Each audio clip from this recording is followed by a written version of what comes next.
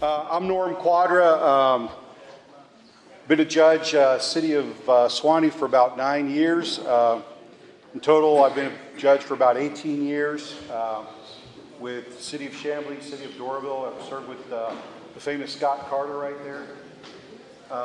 And I've been on originally I was on the Commission on Interpreters in 2010, and most recently, as of 2021, I was appointed by Justice McMillan to join the Standing Judicial Committee on Court Interpreters. Is that the right thing? Close enough. Yeah, close enough.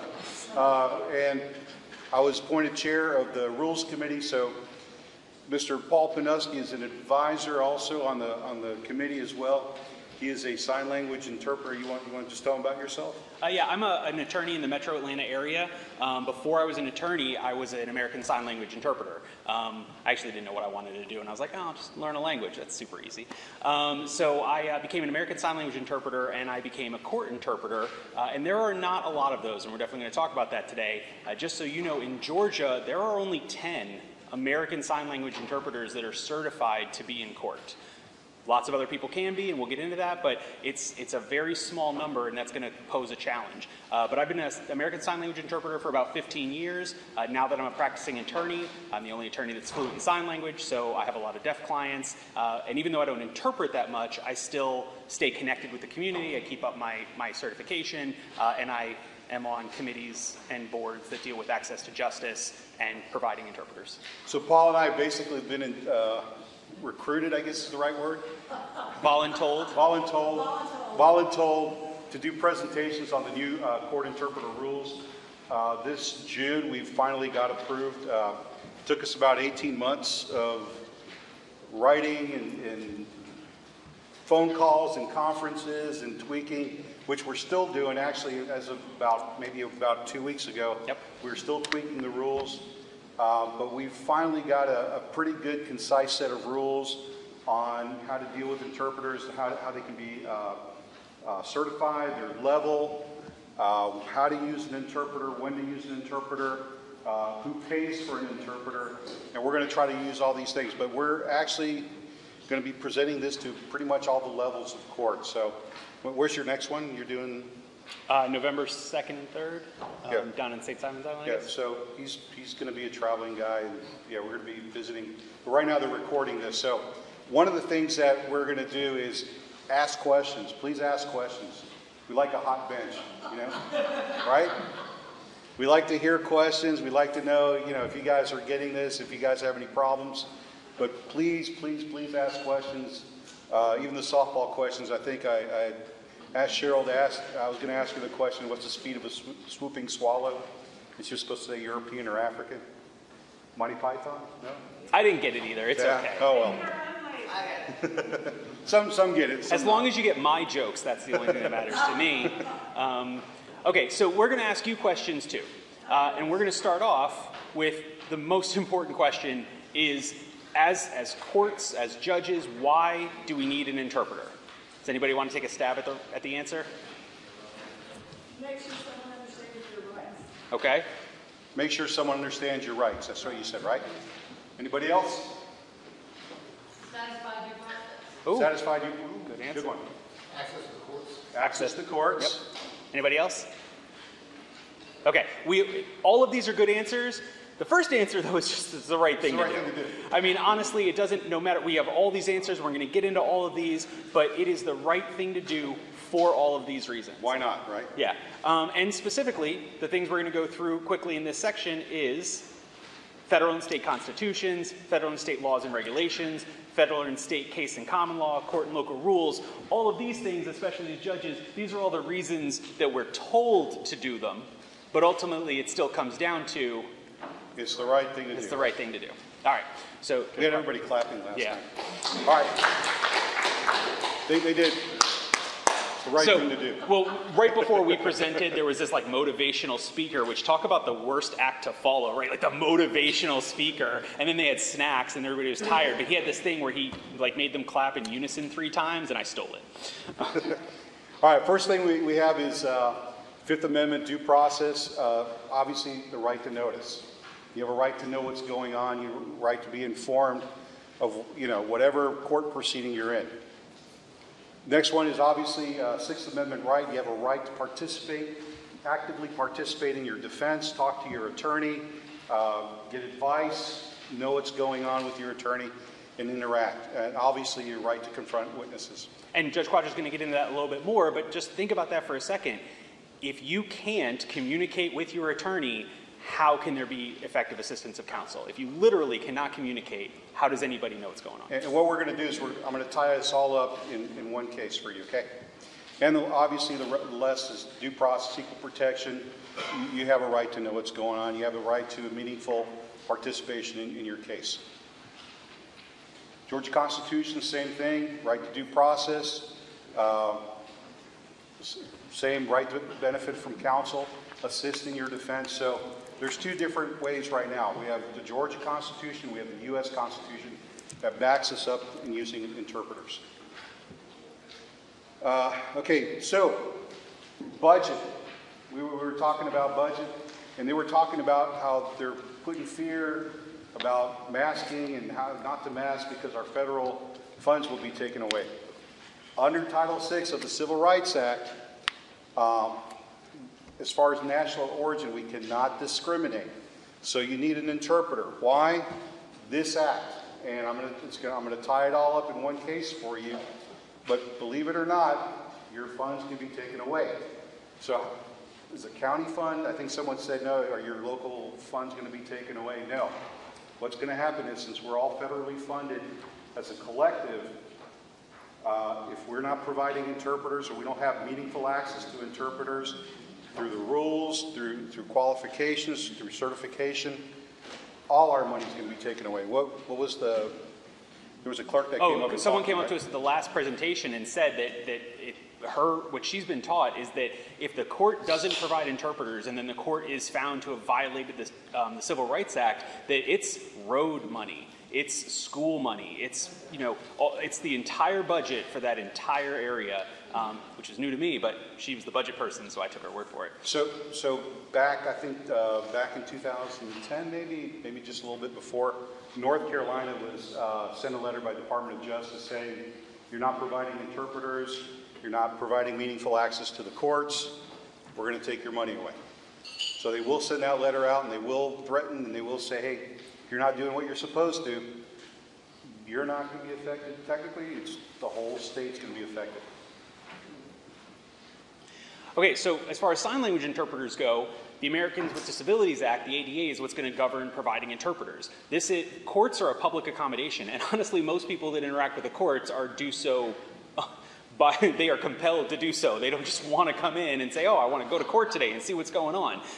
So it's even worse because when deaf people go to... Do the microphone. Do what? The microphone. They're having problems. Oh, you can't hear me? There are, but they're too loud. All right, good. Just speak into it. You can hold it. Okay, is that better? That's loud. Okay, so the ADA is going to require that courts provide interpreters because courts are they're a public point of access. So you have to provide interpreters in order to provide reasonable accommodations. Now, under the ADA, the provider still gets to determine what a reasonable accommodation is. So when a deaf person goes to a doctor's office, or a deaf person goes to a lawyer's office, or a deaf person goes to the court, the provider gets to determine what a reasonable accommodation is, if that's writing, if that's pamphlets, if that's providing an interpreter. We're going to talk about a case that kind of clarifies that a little bit. The problem with this is that even though the ADA says the provider determines what the reasonable accommodation is, if you don't pick the right accommodation, you're going to be in trouble for it. If you say, no, we're okay, we're going to write back and forth, and then the deaf person doesn't understand it because English and American Sign Language aren't the same language, they're going to have a problem. And if their rights were taken away based on that decision, that problem is going to come back to the court. So the ADA says you have to provide a reasonable accommodation. We suggest, and there's a case they'll talk about, we suggest that you defer to that person and ask them what they consider the reasonable accommodation to be. And if they say they need an interpreter, provide an interpreter. So basically, in federal law as well, there's a Court Interpreters Act that requires interpreters to be used in judicial proceedings. Go next one. What if they say it's okay to use for my son to interpret for me? Who says that? The defendant.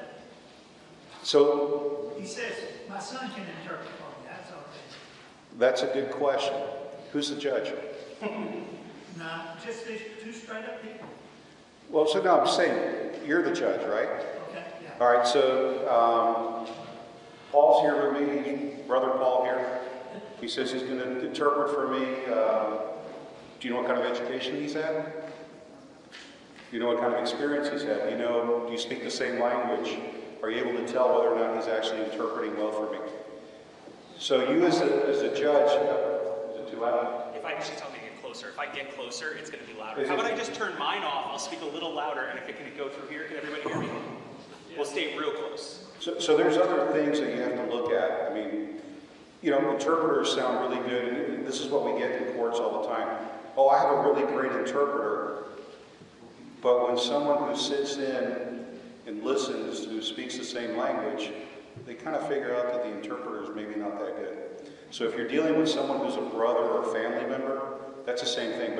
But there are other avenues that you can use. Thanks, Lori.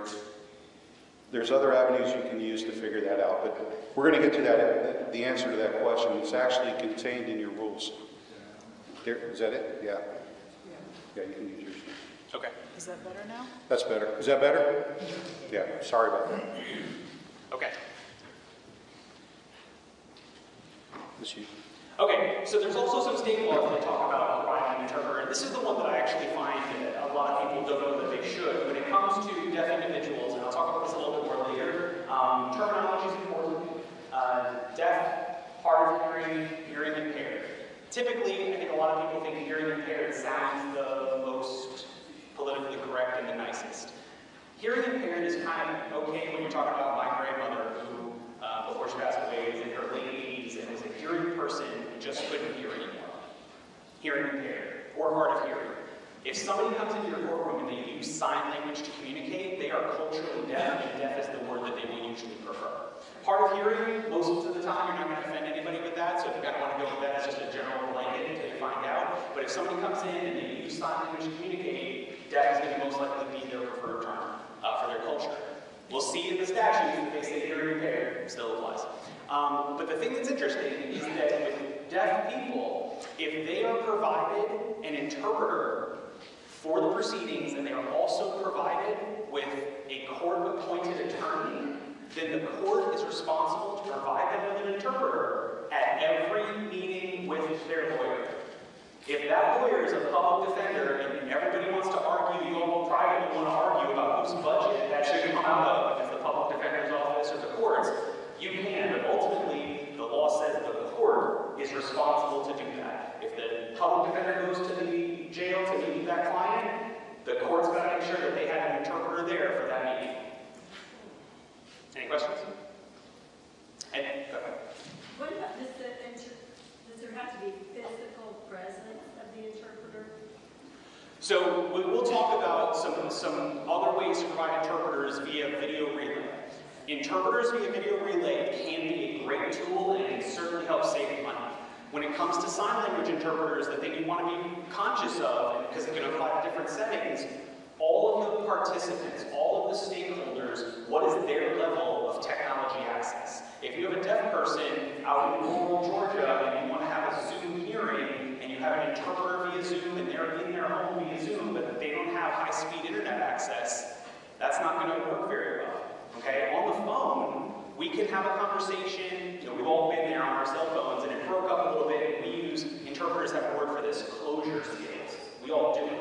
You heard like 80% of the message, but you figured out that missing part based on the context of everything. That's actually really easy to do, not so easy to do when you're video freezes. Because even though it might be one word, that sign on the video freezing could be a lot of other things. So you want to take that into consideration. If they're going to the jail, and there it is. Make sure this is on the recording. No, they've got to deal with this too. It's the earphone. This is a test of emergency broadcasting.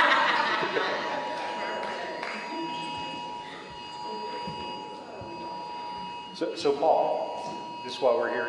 Is this like an info? No. What, Paul, if you're deaf, how do you get this? Anybody can watch library? Yeah, it's a visual text message. My watch vibrated to let me know that what was going on. My phone would vibrate. Yeah, I mean, technology is amazing. Honestly, there are so many things. The hearing person is a commercial for some amazing technology. This is where sidetrack is still going on. I see an amazing thing like a doorbell that makes your lights flash. My deaf people have been doing that for like 30 years. This is not new. It's crazy. I mean, even Apple, I love Apple, but even Apple recently came up with their accessibility mode so that you can actually like just you can touch your index finger or your thumb to answer your watch. And I'm like, yeah, that's been an accessibility mode feature for like 3 years. That's not a new feature. You just tell everybody about it. Let me follow up. When we were on the COVID-19 task force, Paul and I also worked on those rules as well. We had to deal with a mask. And a person using a mask and doing sign language and doing it by video. And we determined basically that it's hard to do. I mean, so American Sign Language is not just what's on your hands. It's what's on your hands, it's where your hands are in space. So for example, like this isn't a sign language class, but this is father and this is grandfather because they are older and out here. It's where it is visually. But it's also facial expressions. The difference of emphasis, like we say, oh, like we put emphasis on the voice, that emphasis is on your face in American Sign Language. So two signs could be exactly the same, and a different facial expression will change the meaning between sarcasm, emphasis, or just kind of a neutral tone. So when you wear a mask, you lose that. Sign language interpreters adapted, deaf people adapted, and that's when you saw all those clear face coverings. So wearing a mask for protection, but it was a clear covering so that the deaf people would see. So the situation with him, if you had a video, and the question is, who shot him? We know the father did, right? And then the video skips and he's already doing this. The grandfather shot him, right? Grandfather shot him. If it was the grandfather that shot him, like it stopped here and then the video stopped, right? Yeah. You wouldn't get that second part. Yeah. Okay. So this just goes into that, and this clarifies in the definitions. It's not just court, okay? It's not just court, it's any proceeding which has a wide-ranging definition, and it's any agency which has a wide-ranging definition. And in fact, there's a federal court case that basically just wrapped up that was against the state of Georgia probation and parole department for not providing interpreters during an intake for probation, right? And the case was basically about people were being cited for probation violations, never had an interpreter. How do they know what the rules are? How do you tell somebody you have to do this, this, this, and this without having an interpreter? They don't understand the rules, and then you violate their probation, and they don't do the thing that they never even knew they were supposed to do. How many of you have probation officers that say to the defendant, you have to bring in somebody that speaks English to your first appointment? If you don't do that, you may be violated. How many have heard that? I've heard that many times. You can't do that. In that case, I was actually, even though I'm an attorney, I still do certain jobs as an interpreter. And in that case, I was one of the interpreters, and it created a very difficult situation where someone had filmed a sheriff trying to interpret, and they asked us, the court interpreters, to interpret what they were saying. I have no idea what they were saying. Unintelligible. I have no idea what they were even guessing at. This also applies to witnesses and to parents if the individual, even if the parents are deaf, but the individual who's coming before your court is juvenile. So if it's juvenile court, the parents would get an interpreter, even though they're not the person that's technically there for them.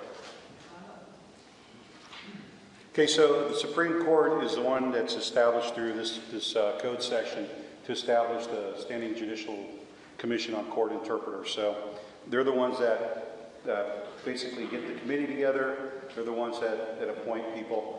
Right now, I think there's 10 committee members made up from each class of court plus an attorney, and then there's other advisory people like Paul himself that help get these rules in place. So there's several things that we're working on right now. One of them, hopefully, is that it's a centralized location for interpreters, so the court can call and have someone that's qualified immediately. I mean, I've been pushing for that. Everybody knows what language line is? Yeah. Think about a Georgia language. Georgia courts direct language. Yeah, someone that's qualified, and as Paul likes to say, we've done the heavy lifting for you, so we know that this person's qualified and certified and meets all the criteria. Question. Yep.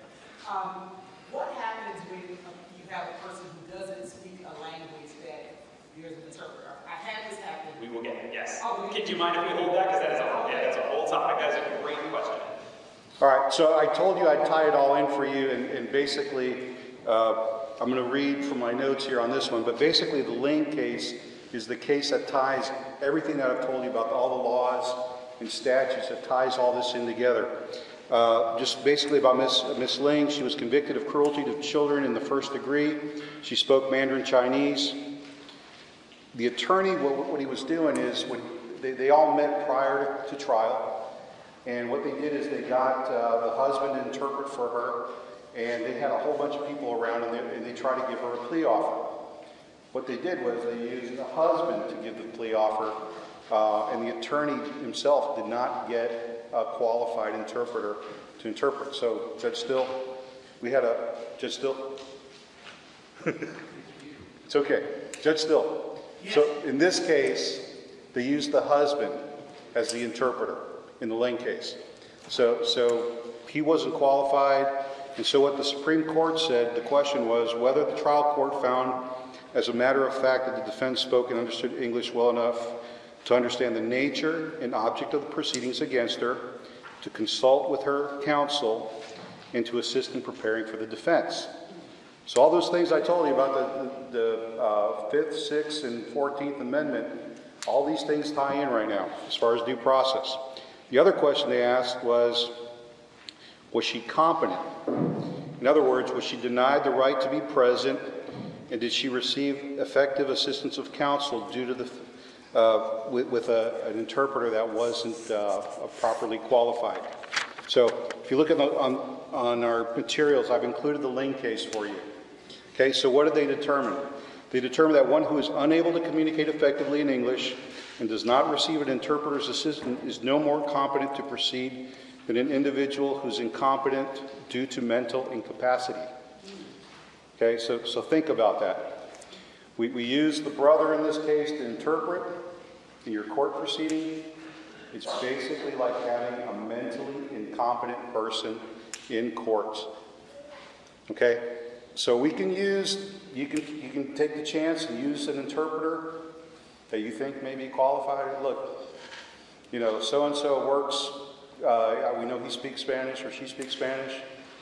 Even though they're not on the registry, we're just going to take a chance. But you're basically dealing with someone who's incompetent, mentally incompetent to assist in the proceedings. Also, this is written by Justice Melton in this opinion, to remind the bench, as a recipient of federal funding, the court system is obligated to provide persons who are limited English proficient with meaningful access to the courts. You must comply with Title VI of the Civil Rights Act of 1964 and the Omnibus Crime Control and Safe Streets Act of 1968. Otherwise, you can lose federal funding. And this is in the Lane case. So all those things I talked to you about as far as the amendments and the statutes that apply, this brings it all together. This is the emergency broadcasting system. Well, as Carol this time saying, I wrote the damn thing. Yes. Good. No, go ahead. Okay, so Silva v. Baptiste Health, it's not a Georgia case, it's a federal case, and it's Florida, and it's related to health care, but it's here for persuasive authority. This case was about the thing I mentioned earlier about deferring to the deaf individual, or honestly, the limited English proficient individual, that's what you call a person who needs an interpreter, limited English proficient regardless of the language, deferring to them for what they need to interact with the court.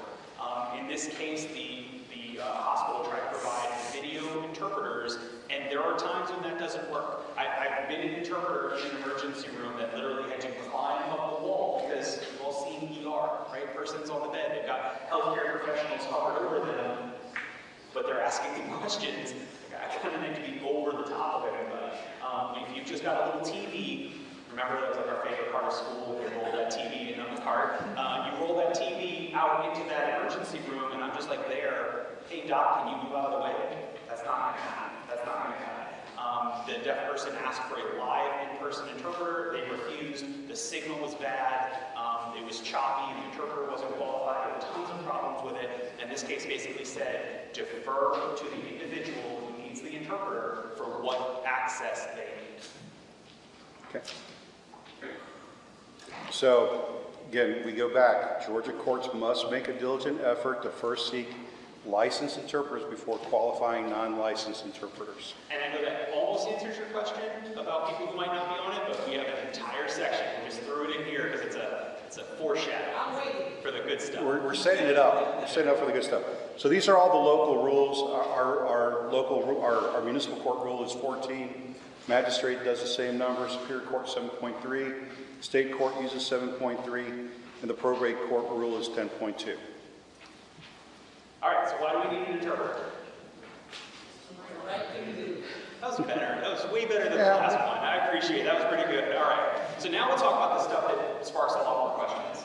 How to get an interpreter. Or realistically, it's how to get the right interpreter.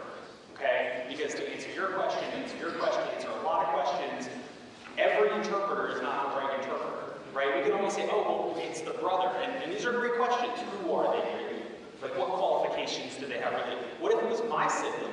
I'm one of 10 court interpreters in the entire state. I'm certainly qualified professionally to do it, but I'm really not because there's a very clear conflict there. That is the other thing that you have to think about. There's a lot of questions we're going to get to, but the right interpreter is the skill, education, experience, background, any perceived or actual conflicts of interest. So, first thing you have to do is determine what language you need.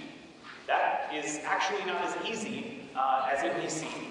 Deaf people, it seems pretty easy, right? If somebody comes into the court, goes to the deputy, goes to the clerk, goes up to the, wherever they're going to come, just goes like this, and, gesture that they don't hear you. We think you need an American Sign Language interpreter, right? Who would say yes? Okay, who would say no? Who feels I'm tricking them and does not want to answer? That would be the right answer. There are just as many sign language variations as there are spoken. American Sign Language is what we speak here, different than French Sign Language, Spanish Sign Language, Polish Sign Language. Those will be far more difficult, and you can call the EOC, you can call the EOC, and we'll try and figure it out. But I have had a case when I lived in Pennsylvania, an individual came into the court and needed Polish Sign Language, and it was an ordeal to get them an interpreter. Luckily, most of the time, it will be American Sign Language, but it's not as easy. And that one's going to be hard. You're going to get an American Sign Language interpreter. The American Sign Language interpreter is going to come to the court, and they will help you figure out what language you need. Now, there's also like co-made sign language as well, right? Yeah. Well, we can talk about that real quick. So there's also something that's what are called home signs. So real quick kind of lesson, if you think about where language comes from, right? A group of people, they see something, they make a sound, and they all agree that sound means that thing. Right? Literally what happens. Okay, people see fire, they'll make a sound, they kind of communicate this sound, and there's fire out in the woods. That's how we come up with language. It's an agreed upon mode of communicating. If someone, even if they live in a community, if they are isolated from that group of people who are making those decisions, they won't make the same decisions. Deaf people who live in rural areas or have been oppressed, not given access to education, they might not know American Sign Language or any sign language. They may only know home signs, the signs that they and their family created to be able to survive and understand each other. In those cases, you will need a specialized interpreter to kind of deal with that. And depending on the level, that person might have a hard time going through trial regardless. So know the qualifications of the interpreter present and needed. So, okay, you know what language you need, and we'll get into the explanation of how. You know what language you need, then you need to know, is this person the right fit for that language? What are their qualifications? Know which court appearances require interpreters. Anybody, which court appearances require interpreters? Oh, that's a trick. Okay, not all of them. There might be a couple that don't. We'll get into that. All right, be aware of who should not be interpreting in any situation. Please make this joke. It will hurt me. It cannot be your father or your father's brother's nephew's cousin's former roommate. Spaceballs. All right. See, it was as bad as my joke. As bad as my dad. Okay. All right, go watch Spaceballs. It's a fun one. So be aware of who should not be interpreting, and those are going to be related to conflicts, but those conflicts might not actually be familial conflicts. If I'm an interpreter that is an interpreter for counsel, meaning I met with the attorney and the client and I interpreted for that, and now we're having a trial, I can't be the court interpreter. If I'm interpreting between a plaintiff and their attorney, but they're suing a defendant who also is deaf and needs an interpreter, I can't be the interpreter between the defendant and their attorney. Interpreters who work with the client and the attorney become agents of the attorney. So they would have the same conflicts that the attorney would have. An attorney can't be like, I'm going to quit and now I'll be the mediator. Let me bring one up. Go ahead. We have to have 2 interpreters in court. Yes, maybe. I mean, I've actually been involved in cases where we've had 8. We'll get into that in the number, but that's a great question. So you heard about the clerks being in the police having their office in the police station, right? Court clerks. What about a court clerk interpreting? Is that good? Why? Those are things we're going to discuss. How many interpreters are needed? Sometimes it's one. And I will tell you that there is a very large area where we can discuss where we save money by having one interpreter, and there's a huge area that you do not have to, have an army of interpreters to come out for. But sometimes you might. And have the resources to get the right interpreter on hand. We have the resources in the room. But having the resources to get the interpreter will give you some resources to where you can go to find these interpreter. And even though it's not necessarily related to getting the right interpreter, it is important to know who pays for the interpreter. All right, so determining what language is needed, self-identification, representation. Deaf person comes in, points to their ear, gestures, they can't hear you. Best thing to do is get an American Sign Language interpreter, and we'll find out what language it is and pulling together. Familial identification. Most people who need interpreters, if they can, if they have a brother, sister, uncle, nephew's former roommate, they will bring that person in, if that person speaks English, to communicate with the court to say, hey, this person needs this language interpreter. And visual identification, which could be this. All right, so if everybody looks in their materials, we've provided this list right here. So if someone walks into your court and they speak Albanian. Anybody speak Albanian here? No, right? So how are you going to ask? How do you know what language? So what we do is we have this chart, and we've got one in there. I think it's got 99. It's got 99. So they're able to point to what language they speak, and they're able to tell. Every language says, point to your language, and we'll give you an interpreter. We don't have to know what it says. That's how I tell you what it says. Every single one literally tells them that you spot one that they can understand, and then one the one that they can understand, and then in English above it tells you what language to get. What if you read? It's a really good question. Good question. No, It's a really good question. familial. Remember, you can also have family tell you what language they speak. Sometimes they can tell you. Sometimes they can't.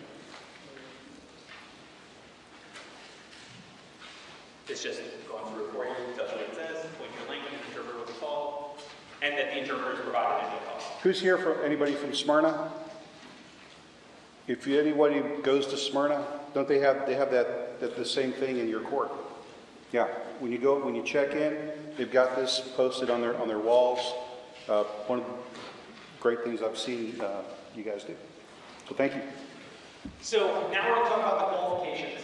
This is what Judge Cuadra was referring to a second ago that I'd like to say that we did the heavy lifting for you. In fact, we did so much heavy lifting for you that there's not really even a lot of need for you to know all that goes into it. But basically what we did was we created a list and categorized that list of licensed interpreters. There are master interpreters, there are legal interpreters, there are additionally licensed interpreters. There are 2 others which aren't actually allowed to work, but we'll talk about that in a second. Well, one kind of is, but we'll talk about that in a second. But we determined what qualifications those people need in order to get those levels. So, and then we also gave you a nice handy-dandy chart. Everybody gets that? Handy-dandy chart to show what court cases are most appropriate for which level of interpreter. So that you know what court case you have, you know what interpreter you've got, and the interpreters are going to come in with nice fancy ID badges with QR codes that you can scan to confirm that they actually are on the list and that they are still active on the list and what their level is. And you can say, yep, this court case needs this kind of interpreter, and you are that kind of interpreter. Did all the heavy lifting for you. Does anybody know how you actually would voir dire a random interpreter that just came in? Does anybody have that in their head already? That's why we did the heavy lifting for you. But we're going to get to your question, what if they're not on the list because it's a rare question, or it's a rare language? This is just some of the stuff that they're required to do, okay? They do have to go to an interpreter orientation, because being an interpreter is a lot more than just knowing 2 languages. It's way more than just knowing 2 languages. There are incredible ethical decisions that have to be made at every single point that you're interpreting. I remember when I was interpreting in Florida in a federal court, the judge was fluent in Spanish, told the jury that he was fluent in Spanish, told the jury that he has had numerous, uncountable cases with Spanish interpreters, and told the jury that in all of his cases, Spanish is his first language, fluent in Spanish. He has only corrected the interpreter twice and was wrong both times. I don't know if that's true, but it's a great thing to tell the jury anyway, because it does solidify the point that there is a difference when you interpret versus knowing the language. So we do all this stuff. Orientation so they understand how to behave in court. One thing I will tell you that I tell everybody, it's super easy. You don't have to know a language to know that when you speak English, the interpreter speaks another language. Sign language, I would say, I move my hands. And then the deaf person moves their hands. And then I move my hand. Sorry, and then I say something in English. That's interpreting. If you say something in English, and I move my hands, the deaf person moves their hands, and then I move my hands again, and they move their hands again, we're talking. We're having a conversation. That doesn't mean that that's wrong, because I might need to clarify something. But you should instantly know that that interpreter doesn't know what they're doing, because before I move my hands a second time, I need to let the judge know. I shouldn't be doing that all on my own without keeping the court informed about what's going on. Yeah, and on the spoken language part, again, if you have the same thing, you have this interaction going back and forth, they're not doing their job. A good interpreter clarifies what they're saying, what they're clarifying. Say, I have to clarify what I just told them. They just asked me this question. Remember, it's the person here is like a telephone. So it's just the receiver. And it just goes in, input, output. The 2 other categories are apprentice and ad hoc. So apprentice is an important person to have on this list because I think everybody will agree we don't have enough interpreters. We could always use more interpreters, especially good, qualified, certified, master licensed level interpreters. We cannot have too many of them. An apprentice is somebody that can be allowed into the court because they've done the background check, they've gone to orientation, but they are not permitted to work on their own, but they can go with a licensed interpreter so that they can learn. That's super beneficial for court cases that might not be open to the public. So somebody can come in and say, no, I'm not just some person off the street. I have done the orientation, I have a little ID badge, I'm an apprentice, I've got a background check. I'm here for a reason rather than just, oh, everybody come in who wants to learn sign language and how to be an interpreter in court. Obviously, open court, that's less of an issue. You want me to go ad hoc? Okay. Yeah. So ad hoc interpreter is Judge Still's brother, right? The guy who's interpreting. Anybody that's not on the court registry, anybody that's not signed up, that is an ad hoc interpreter. They haven't taken the test, they're not registered, they're not qualified. Should we do the rules on right now? Well, we can do that now. So the only reason we use them is to answer your question. Rare language. Somebody comes into your courtroom and speaks Spanish, and then someone else goes, oh, I know Spanish. Are you on the list? No. Oh, it's fine. We use you as an ad hoc interpreter. We have plenty of Spanish interpreters. That is not necessary. But there are languages that we might not have on the list. And in those cases, you may have to voir dire, and we'll help you out with that. You may have to voir dire that interpreter, help that interpreter understand what their responsibilities are, and you may have to approve that interpreter on an ad hoc basis. The biggest thing that we did for this, for the ad hoc label, is that we asked the courts to help us. Because somebody shows up to your court once as an ad hoc interpreter for that language, but then goes to, I mean, we have a lot of counties and we have a lot of courts. We have a lot of goes to every other county and starts interpreting. They interpret 500 times in a year, but they're ad hoc and nobody knows. If you're interpreting 500 times, that's not rare anymore. Right? Like, you don't need to be an ad hoc interpreter. And in fact, we've established 5 times is not rare. So if someone comes into your court, is a rare language, you've contacted the administrative office of the courts to get help, there's nobody that we have, they help you, you have somebody in the community who you voir dire and allow them to interpret in your court, call the AOC and say, here's this person's name, here's what we have on them, because they can say, oh, we know them, they've interpreted 3 times before, thank you, check mark number 4. 5th time, we reach out, but honestly, we reach out on the 5th time to say, go to orientation and pay your dues. The very first time, we reach out and say, hey, let's do a background check. This could happen again. Most court cases are not one and done anyway. So you got that rare language in there for that first arraignment or that first court appearance. They might have to be back anyway. Reach out to the AOC for help, and the AOC can help get them some of the basic stuff we need to do. The thing I always bring up with this, and this is crazy, we've all heard these stories about American Sign Language interpreters who don't even know sign language on TV. There was the one standing right next to President Obama, like literally right next to him, and it's like they did not know sign language. The background checks for even like being in the same grocery store are crazy, but apparently if you need an interpreter, no background checks required. I'm an interpreter. Sure, come on stage, right? See them next to the police officers during national emergencies. One, I think the most recent one I saw was a woman, there was like a manhunt for someone, and she was interpreting sign language, didn't know sign language, and she had like 3 warrants herself. I mean, that's so pretty, that's brazen. That's pretty brazen. Are you talking about me? Oh no, someone else. Okay, I keep doing it. What we're trying to avoid, and for those of you who have had Spanish-speaking defendants, where they bring their own interpreter, we're trying to avoid people who are unlawful license practice of law, UPL. So what we had was, we had these people called notarios in the Spanish community that told people that they were notaries, which they interpreted as being attorneys. And what they were doing is they were showing up to court, getting paid as an attorney, but then saying, hey, I'm here, he's paid me as a private interpreter. So what we're trying to do is avoid things like that, because if you have this ad hoc person, how are we going to keep track of them? How do we know that they're around? It's up to you. Informing the administrative office of the courts, getting this person registered so that we know that they're not hopping around, you know, either practicing law without a license or actually, you know, just basically defrauding people. So it's 5 times total, not 5 different cases. No. 5 times total. 5 times total. So 5 appearances even in the same case. Yes. Now the appearance is a little interesting, right? Let's say somebody appears for a 2-day thing, right? Well, I'm thinking... Like arraignment or... I'm thinking a bond, maybe, arraignment, maybe... Yes. Different. I mean, Yep. Yes. Yeah, and in this situation I had, the person spoke a Mexican dialect.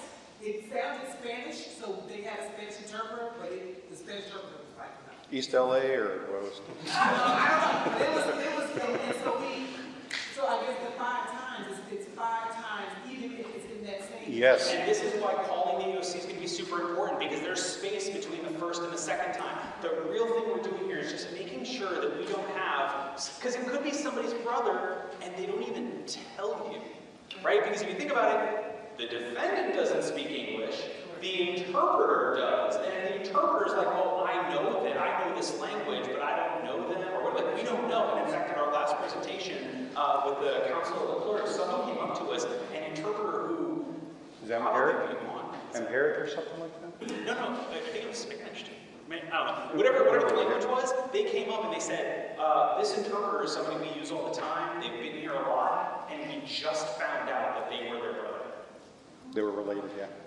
That they were related. Nobody ever told us. In fact, the only way we found out was because the interpreter knew about the next court date, got upset that the court didn't call them fast enough, and called the court. Like, why haven't you called me yet? My brother took a... Oh. And then obviously it is his brother.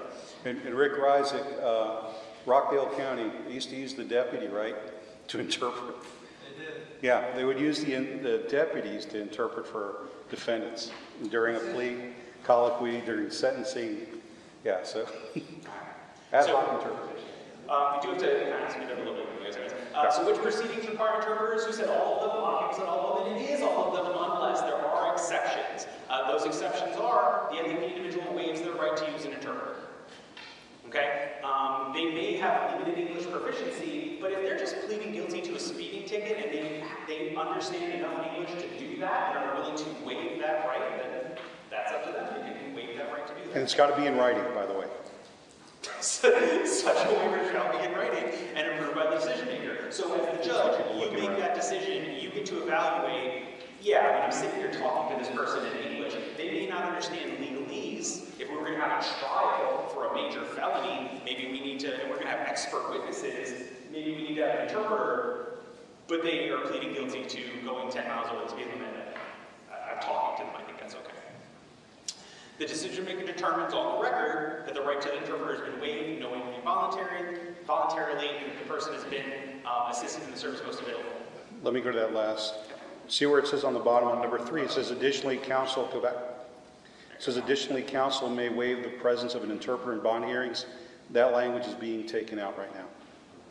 Okay, so there's no exception there. It's going to be taken out, but right now it's in the rules.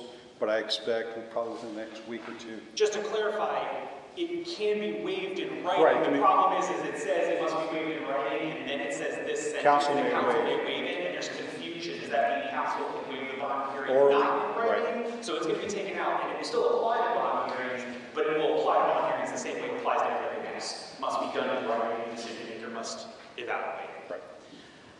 The application of similar requirements for deaf hard hearing is codified in 24.6.655. Failure to request an interpreter is not a waiver. We will talk about, there are rules that talk about when they have to let you know they need an interpreter. If they let you know late, these are decisions and it may impact how you schedule or how payment is made, but failing to ask for an interpreter itself is not a waiver. This is an example of the chart that we're going to give you where it says, hey, this is the type of court case. This is the court, this is the type of court case, this is the type of proceeding. These are the interpreters that can do that job.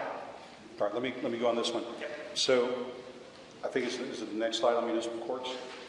So if you look at this, there's some court hearings that you can use a conditionally licensed interpreter, depending on if it's a trial or not. For all criminal trials, including magistrate and municipal, is it on the next one? Or? It's not. It's not. There's language in there saying a conditionally qualified interpreter can be used for a trial, but it's not. We've taken out that language.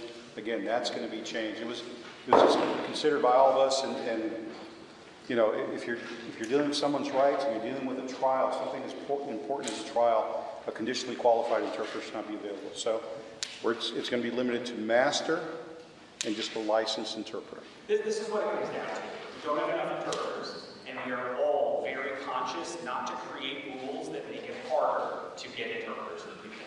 But we have to balance that with a warm body is better than no body.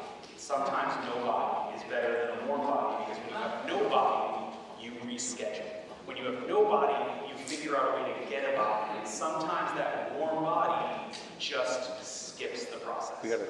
That's what I was going to get at, because the other day we had a Turkish-speaking individual.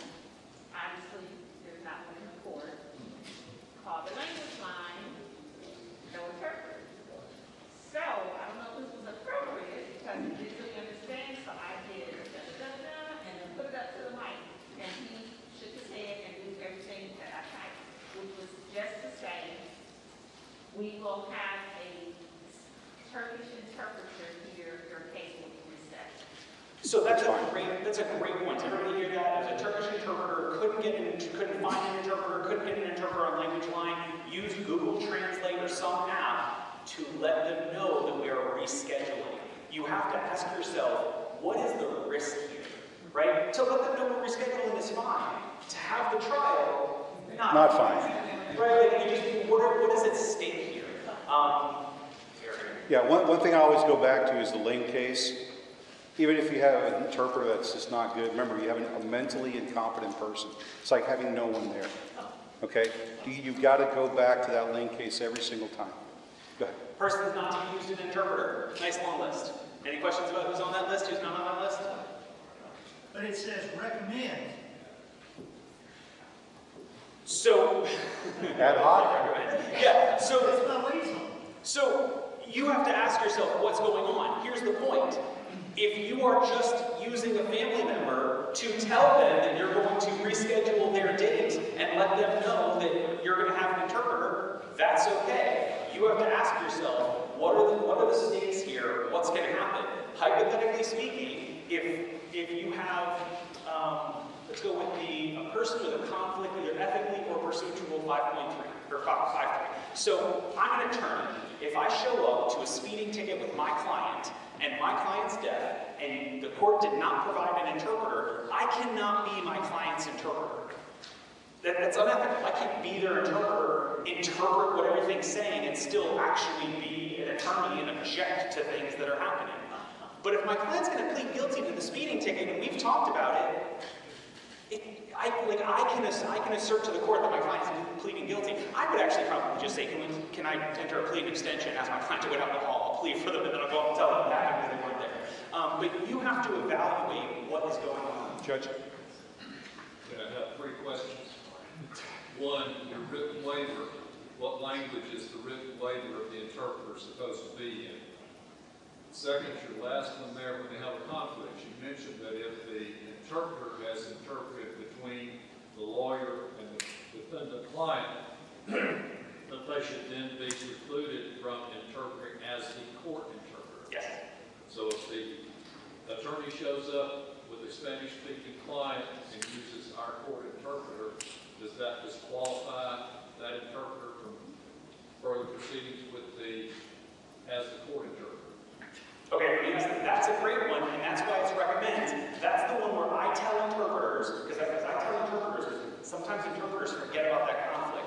If you are what's called a proceedings interpreter, you are there for the court. You can't interpret that privileged communication. And there's a conflict if you do.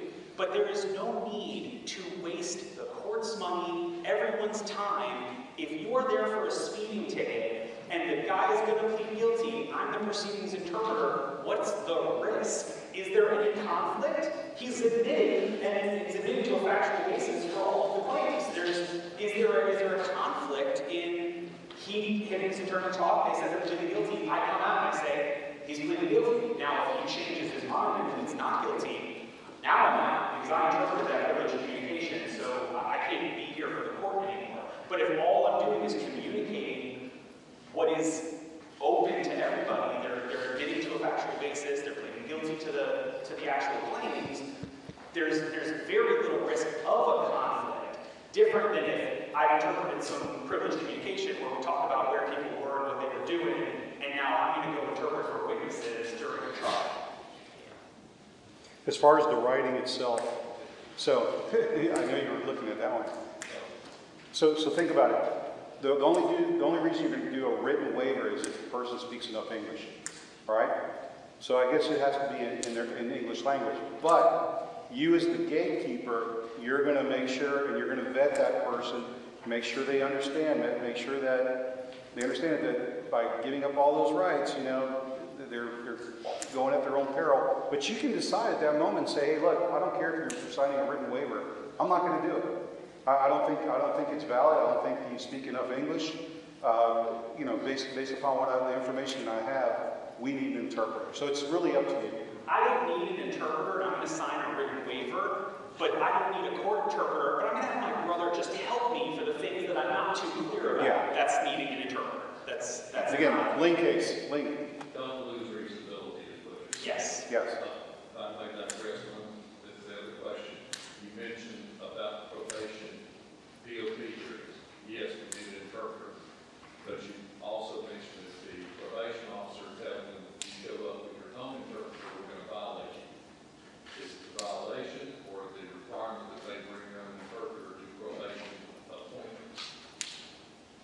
No, the fact that they're asking to bring someone that speaks the language, they're supposed to provide those language services.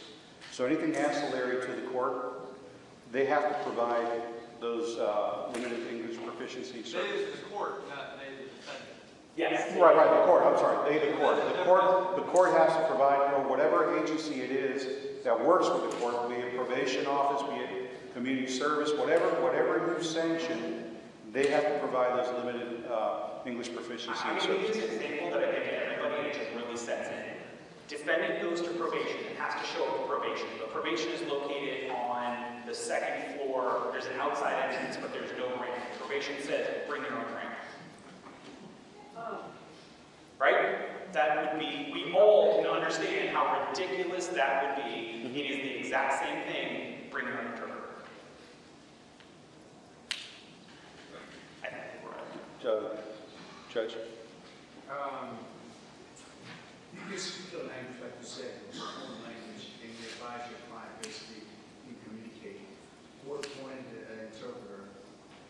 The interpreter is not interpreting exactly basically. I'm objecting. You object basically, right? At that time, and you tell the judge, the interpreter is not competent in testing to interpret. So this is what procedure. Basically, there's no conflict. It's known to the client.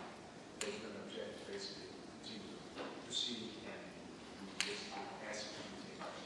Yes, so just to make sure I understand you, you're basically saying, so I fluent sign language, or Judge Buck is fluent in Spanish. So I have a deaf client, but we don't need our own interpreter. We can communicate directly. We're having a hearing, and that interpreter is making a lot of errors. I'm checking every single error. At some point, I say, Judge, this interpreter is inappropriate for this hearing. I'm going to move for a continuance. Get an interpreter. Yes. I've had cases where the interpreter, we had a case, I had a cruelty to children charge, and the interpretation was the child got hurt, and then I took him to the hospital. The interpreter interpreted, I hurt the child, then took him to the hospital. I understood, the interpreter that was interpreting for my client understood, there was an interpreter up there on the stand. No one else understood that she had made that mistake. So, lucky for me, I understood what was going on, but the interpreter actually piped up as well and objected. We ended up solving that issue, but the damage on that was astronomical. My guy would have been convicted. And that transitions right into, if I can transition, because it might answer your question, transition to the number of interpreters. So I'm just going to put them all up here and talk about them because we are running a little over time. Yeah. So when determining the number of interpreters, okay, things to consider: length and complexity of the case. Sign language interpreters have been doing this right for a long time. Spoken language interpreters have been struggling to get traction on it, even though they wanted it. But there have been lots of studies, usually at the UN, because that's where most of the interpreters are, that show interpreting and the ability to be proficient and be accurate starts to go down at around 15, 20 minutes. That's why you have interpreters work in pairs and they will switch back and forth every 15 or 20 minutes. It's also a check and balance. So while one interpreter is actively working, the other interpreter is listening and analyzing in order to correct anything that needs to be corrected.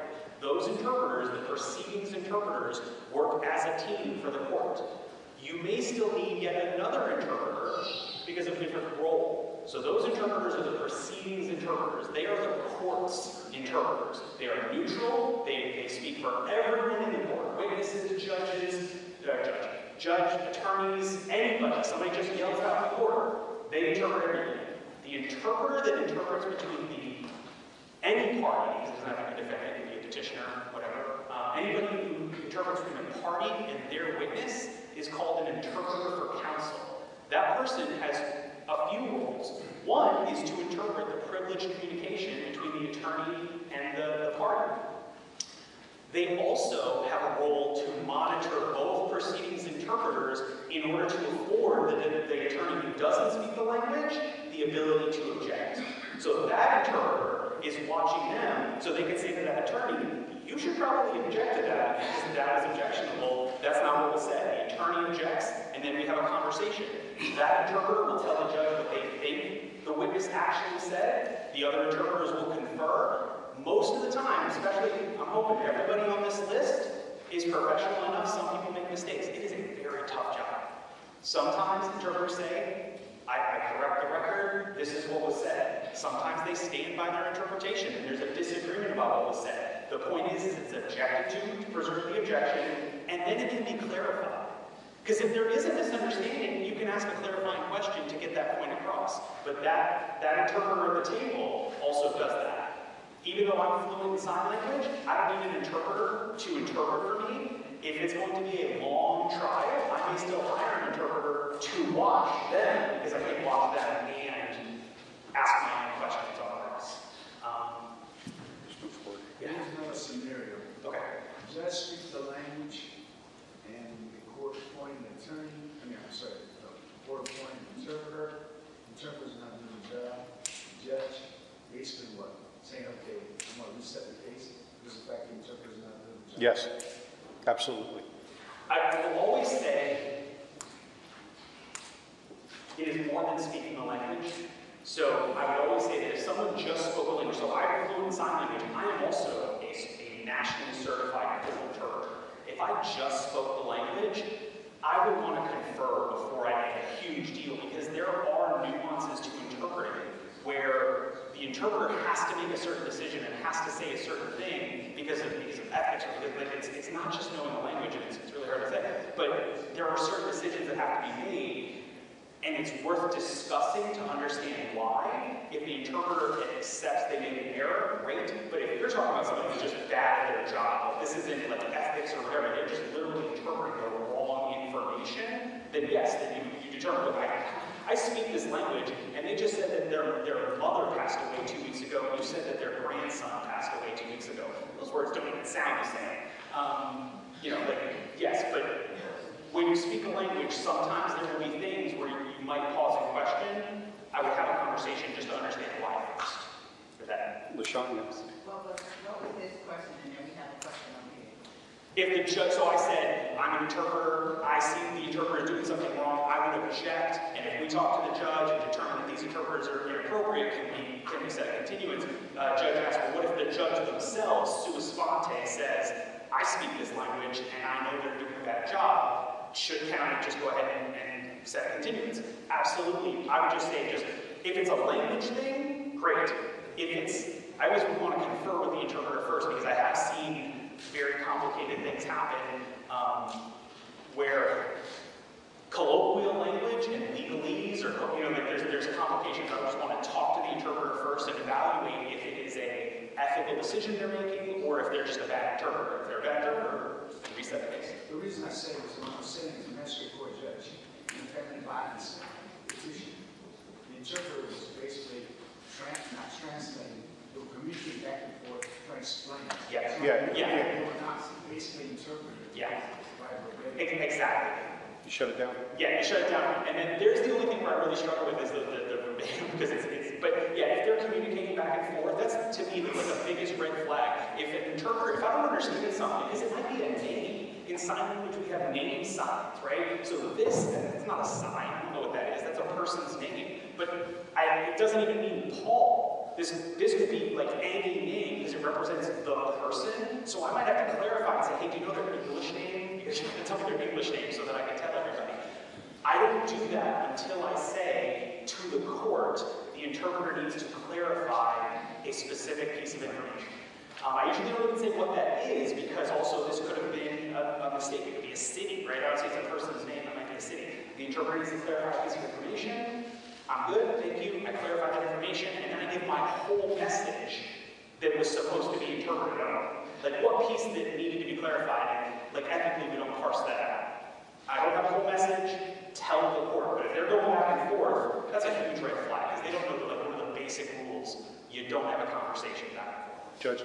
Well, I just had a question, because I have a lot of folks that come to the court that whose first language is not English, but they understand a lot more than they can speak.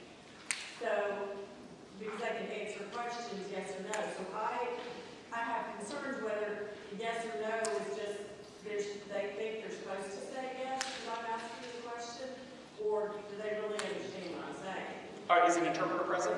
No. Okay, so that's a great point, and I literally just had this conversation with a bunch of people on the drive up here, talking to an interpreter and talking to somebody else. This happens a lot in the deaf community. I know it happens in other communities for different reasons. It typically happens a lot with oppressed communities. It is a instinctual need to agree with authority figures. Deaf people, it's not even just authority figures. Deaf kids who went to school, they were typically like, hey, we're gonna have a field trip. I need an interpreter to go with me. Oh, it's gonna be really expensive. Are you sure you need an interpreter? Because if you do, you might not be able to go on the trip. Okay, I don't need one. Do that enough your entire life.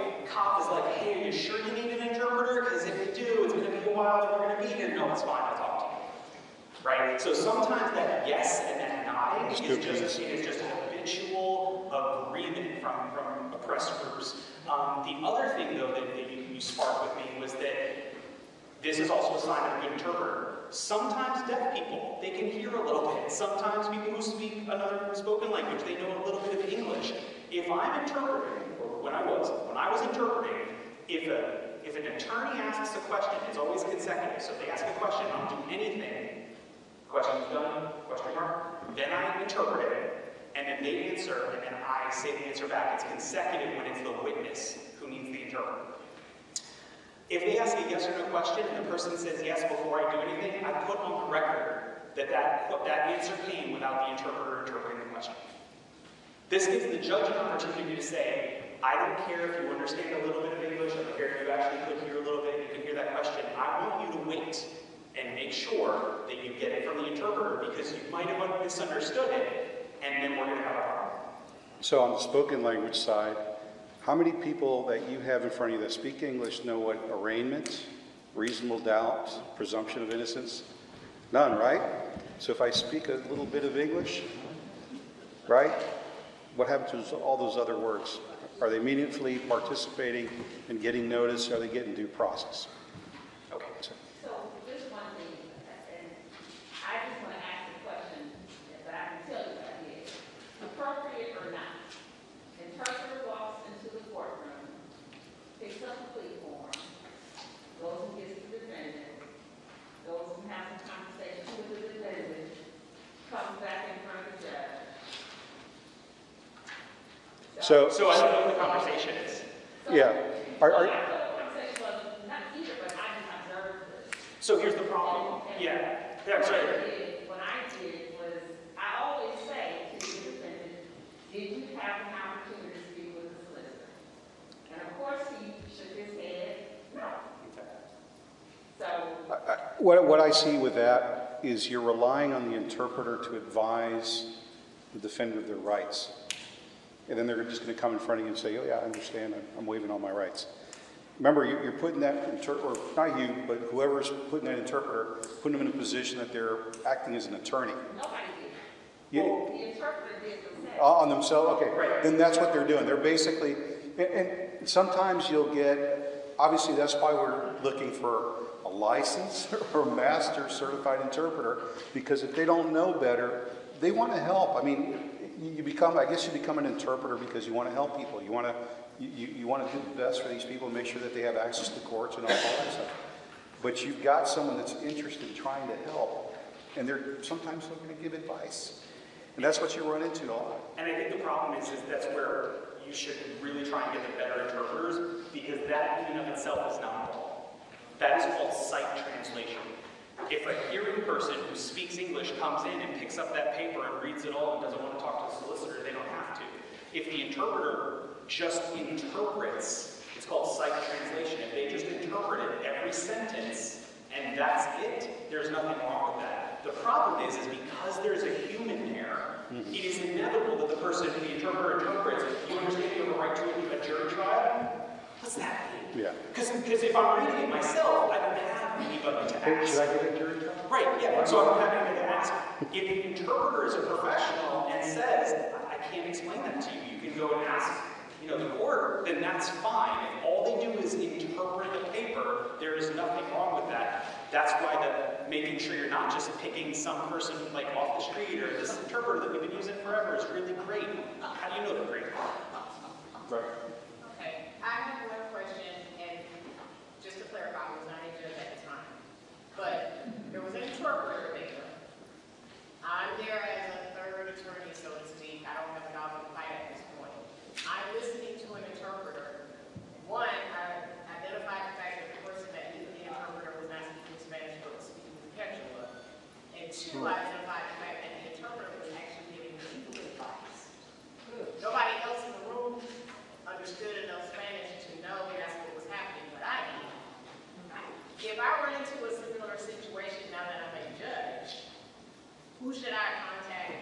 What should I do? So one of the mistakes, I say mistake, when I was a young attorney, I went to a municipal court, and the judge was giving a $45 or $50 fine on seatbelt violations. And I stood up and I said, Judge, as an officer and a friend of the court, the maximum fine on this is $15. I think the court's overcharging. Well, I went last that day. Okay. But I think in this situation, I think, yes, you stand up and you've got to call it out. I mean, if you see stuff like that going on, I'm sure obviously with the training that we're doing now and talking about the rules, I think the best thing is to get up there and just say, hey, Judge, I think there's an issue going on and you may want to check it. So you're the judge? Challenge, report that particular Yeah. Oh, yeah. Report it to the AOC. Yeah. Okay. Yeah, report it. I mean, look at these as what would you do if I had a hearing in front of a judge where I had to have a divorce set aside a year later because the attorney who did the divorce committed numerous acts of fraud. At the end of it, the judge, the judge asked me, have you spoken to the bar yet? And I was like, well, I'm talking to my client. We're going to have our own stuff. She said, well, I'm going to. Right? You need to put forth all this fraud to have the divorce set aside. And then the judge said, well, guess what? I get to, so I'm going to. Same thing. You have an attorney that comes in your courtroom and does something that is a clear, blatant violation, call the bar. If you have somebody who comes in and is an interpreter who's giving legal advice, and they're on the list, call the AOC. If they're not on the list, then... But this is the contact information for reporting that. Okay? Yeah, good. The cost. All right, so paying for services, we just have the courts paying for services. That wasn't the case up till about 2010. Before 2010, the defendant had to pay for his own interpreter. Yes. Some life hacks to help you with money. Schedule same languages on the same day. Right? Interpreters are expensive. Interpreters are expensive. I'll trust you, but I'm not taking money. You didn't record that, did you? Interpreters are expensive. Schedule the same interpreters for the same language on the same day. Interpreters charge a minimum. Bring them all in on the same day. Have a budgetary line item. It's never going to be perfect, but consider it ahead of time. Use remote interpreting when appropriate and available. Consider translating some of those common forms into your most common languages. There's a sample in your materials. And then one other thing that I will say, because this has come out a few times, this is my own personal hack because I'm tired of agencies skirting. I'm sure as judges, you probably know that most of the time courts have contracts with like one agency to provide the interpreter services. If the agency sends you an uncertified, unqualified, fake interpreter, and that causes a problem, who is ultimately on the hook? The court. Something that I've considered recently, because I've experienced this on the other side, agencies will tell courts, I'm not picking anybody out, I'm not saying all of them, this is just something to be cautious of. Agencies will tell courts, oh, we couldn't get an interpreter because nobody was available. Did they just forget to look? And are now telling you, oh, I'm so sorry, nobody was available, right? Like, there's a disconnect with the agencies. I don't think they understand sometimes people are sitting locked up waiting for a first appearance or waiting for a bond. What I think that we should start doing as the court system is when you call an agency for an interpreter and they give you a name, ask them for all the other names they got first that said it. Because if that's not a master interpreter and it's a conditionally approved interpreter, hey, can you tell me the list of people that you called before you got this person to say yes? Because if that person messes up and that affects that person's rights, and now you have a list, you've protected yourself. And if they lied to you, that is, can you imagine if they're lying and making it up? But I think we start asking that question, maybe you'll start calling people in order. I know for a fact that agencies make more money by sending you less qualified people because they charge you the same, even though they pay less. And the way to find out if they're qualified, they're going to have an ID. They're going to have an ID with their level of mastery and a number. And that number you can check. And especially if they say, oh, sorry, nobody was available. Oh, okay, great, we understand that happens. Can you give us a list of all the people you did call? Judge Mann? I came in late, I'm sorry. What happens when you get an interpreter who says, I'm certified by the independent agency and not one of the others? No, That's not even a thing. that's not a thing. That's an ad hoc interpreter. It's an ad hoc interpreter for how you handle it, but if an interpreter says that they were certified by the agency, that's, the kids say, sus. Like, I literally, sus, that's what they say. Okay. I had a case where I showed up to a municipal court that I was in regularly, on a regular basis. The judge knew me, the clerk knew me. I show up, I'm like, oh, I'm here. And the clerk was like, oh, I was literally walking. I said, yeah, I'm here. It's like, oh, well, somebody's already here. There are 10 court-certified sign language interpreters in the whole state. I told them all. We had dinner. Like, and I was like, I've never seen this person before in my life. So I sit down, okay, I'm Paul. Like, I didn't just suspect something right off the bat. Maybe they just moved here. So literally, I was like, hi, I'm Paul. You know, how long you been in Atlanta? Oh, like 10 years. Okay. How long have you been working in court? Oh, like 3 years. Okay, no, you're not. What's your certification? I don't have to tell you that. Super red flag. Our ethics say that if a random person on the street comes up to me and says, hey, what's your sign language interpreter certification? I have to tell them. Like, literally, that's what our ethics say. So not telling me super red flag. Case gets called, he gets up, there's that conversation back and forth because there's not understanding and he's trying to clarify but not telling the judge. It's going on for a while. The judge, oh, so great. She corrected him several times saying, sir, if you are going to clarify, let me know first. So crap. And then it just kept problem. Like 2-3 minutes go on. I ask the judge to approach. I go up and I say, Judge, I'm sorry. Like, there's no communication here. It's not clarifying. Like, nothing here is happening. And I said to the judge, I said, when I got here, I don't know who this person is. I tried to get to know him. I tried to ask about his certification. He refused to tell me. The judge said, are you certified? And he said, no, I'm not.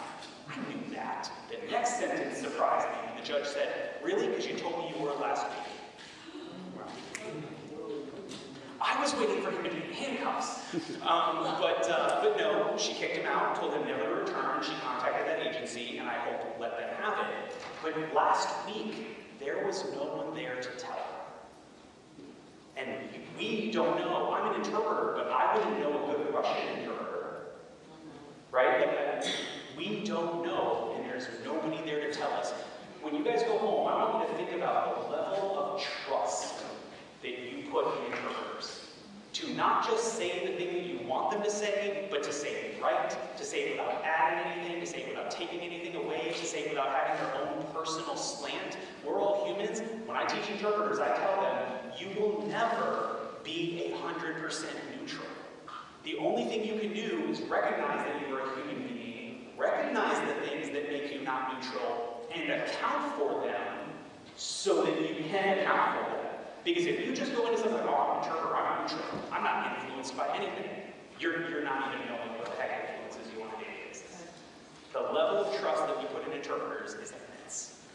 But you did say earlier that when an interpreter comes in, they're going to have an ID with the QR Yes. code.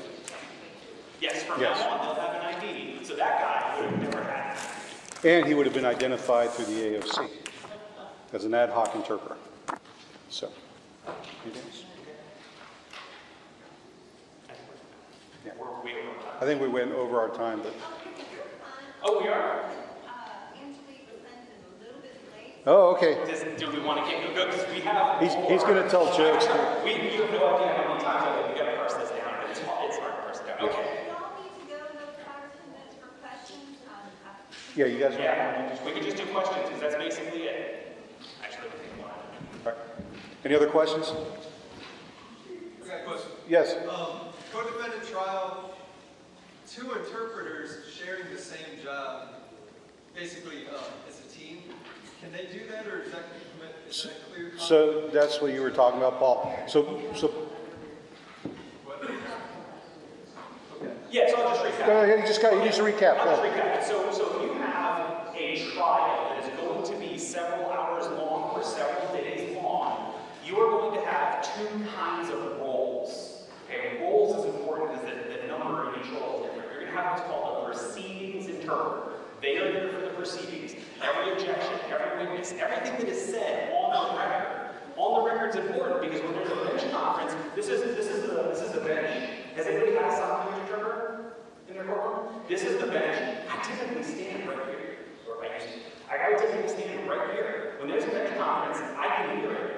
I don't interpret it. That is a private bench conference, and I'm not announcing that to the defendant or to a party. There could be deaf people in the audience. I don't interpret bench conferences. Anything that's on the record is interpreted by the proceedings interpreters, and the two of them work as a team with a check and balance. So while I'm actively working, the other person is sitting there, but they're watching me and they're feeding me. They didn't even move their hands because we can communicate in more than one language, right? So if I say something wrong, they might sign to me so that I can make a correction on the fly.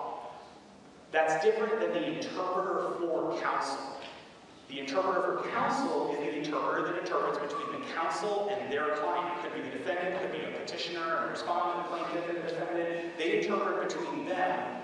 Those three groups cannot commingle, or like they can get together and talk, but they can't mix and match. Proceedings interpreters are there for the court. Petitioner or plaintiff, defendant, they have their own interpreters. You can't move them around. Does that answer your question? Yeah, is there, I've read I think it's the link case that y'all are, it doesn't exactly say that. Is there any other support for that besides, like, where's the support? So the support for that is that an interpreter shouldn't be doing that. And that's interesting, that hasn't been, there's no real case for that, but as an ethical interpreter, if a judge said to me, go interpret, I would say that's a violation of my ethics. I've had, this is tough, not here, because when I came to Georgia, I'm a lawyer, but I became a lawyer in Georgia, but I didn't interpret that much here, but I came from Pennsylvania, and I have had, nothing against Pennsylvania judges, I love them, but I've had judges where I'm interpreting, and the defendant wants to keep cursing. The defendant wants to keep shouting out, saying something, making comments, and every time they do, I do it. And I've had a judge say, Mr. Panusky, stop interpreting.